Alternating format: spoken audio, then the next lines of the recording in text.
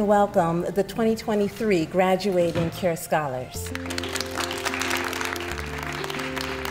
Just excited, I'm happy for my friends, especially some of us who haven't seen each other for a long time. I would say it's worth it because I definitely made my best friends in this program. The bond we created purely in CURE is gonna be missed. CURE has prepared me a lot, and having the privilege to actually dissect the cadaver's knee, that was one of the most coolest things I've done. And it's actually shocking that I did it in middle school, which was really an eye-opener for me.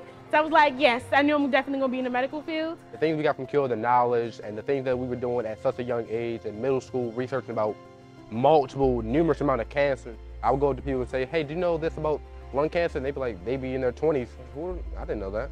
How'd you know that? From CURE. Whatever you choose to devote yourself to, don't be afraid to choose something that's hard or even that seems impossible. In fact, I'd encourage you to do just that.